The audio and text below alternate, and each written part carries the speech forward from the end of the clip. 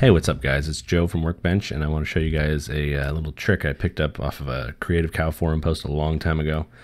There wasn't much of an actual explanation on how to do it, just kind of a idea of what the concept was, and so I had to kind of figure it out. But it lets you kind of blob things together, which is pretty cool. So as you can see, it does that.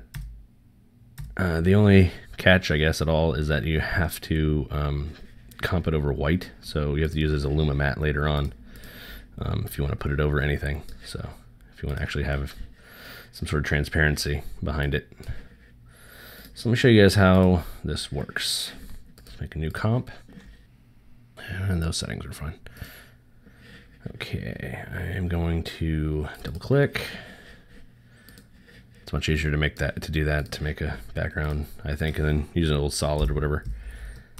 Call that background. Always name your stuff. Don't ever forget that. Double click, oops, click off of there, double click here. We're gonna make a circle, set that back. All right, and these are all black. So anything you want to show up is gonna be black. I'm gonna duplicate, well, let me make this a little bit smaller. Okay, I'm gonna duplicate. So we have two. All right, so here's the layer where all the magic happens. We're gonna make a new adjustment layer.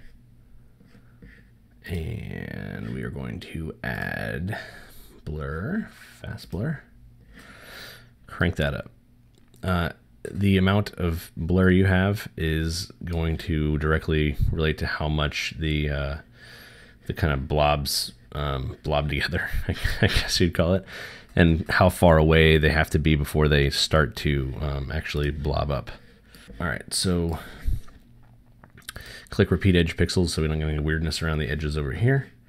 And then the next thing we're gonna add, you can do this, it's kind of like a threshold, but we're kind of gonna do it as like a soft threshold so our edges don't get all aliased and weird.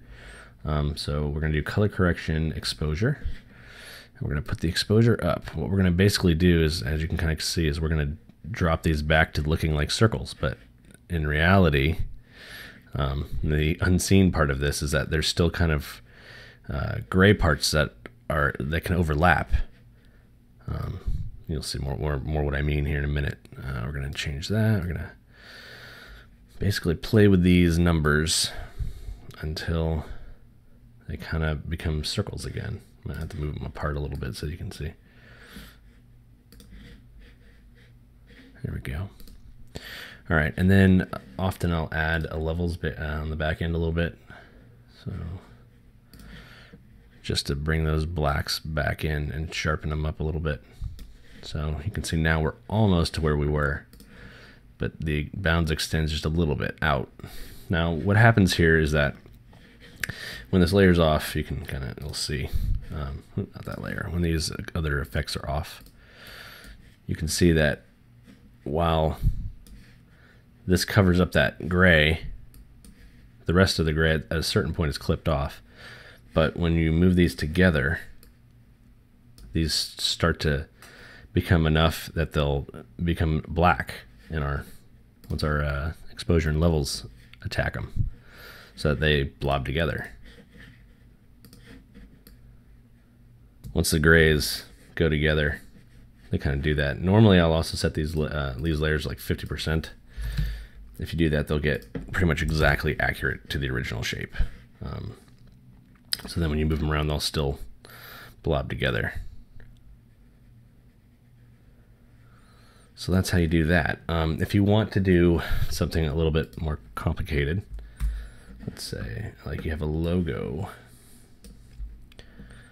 As you can see, it'll blob itself and all that kind of stuff. We're gonna turn this off for a second. All right, so I'm gonna shrink this down. All right, so I'm gonna take this, I'm gonna make it 50% opaque. Move that over. All right, this is where you have to play a little bit. So what's gonna happen is this is gonna get all weird. We have blur really high for this size of an object. So we're gonna turn these other two off so you can kind of see what's happening. So we want even just a little bit of blur will still make this effect work. So what we're gonna do is test. I'm going to click this and I'm going to convert or create shapes from vector layer. So now you can kind of see what that looks like. We're going to drag this back down, get rid of that. So now you can kind of click on it and still see how it fits in this shape. So what we're going to do is, there's some other stuff you can do here. So we can turn this down so you can see. Now we want to get it to where it's basically inside of here. This is going to be a little funky. You might have to actually mat that out if you were going to do it or whatever, or take this shape and actually modify it. But here's what we're going to do. So as you can see, when we move this around, that still blobs together just like we want. So we're going to take this, duplicate it, put it above our adjustment layer, make it back to 100%. Or so we're just covering the top with a perfect reproduction of our logo. And then we're going to take the shape, move it in, and you can see it still blobs together. It's not exactly, you're still going to have like a kind of a weird thing here just because it doesn't fit that exact shape, but it still works. It works enough so that a quick pass kind of lets it blob still. All right, so that's pretty much it. I'm going to post a project file of this so that you guys can take it, play with it. You already have a scene set up so that you can do whatever you want with it. All you have to do is have a black shape and just play around. Thank you for watching this. I'm Joe from Workbench, and keep following us on workbench.tv for more great tutorials, freebies, scripts, and all sorts of stuff. Thanks, guys. Bye.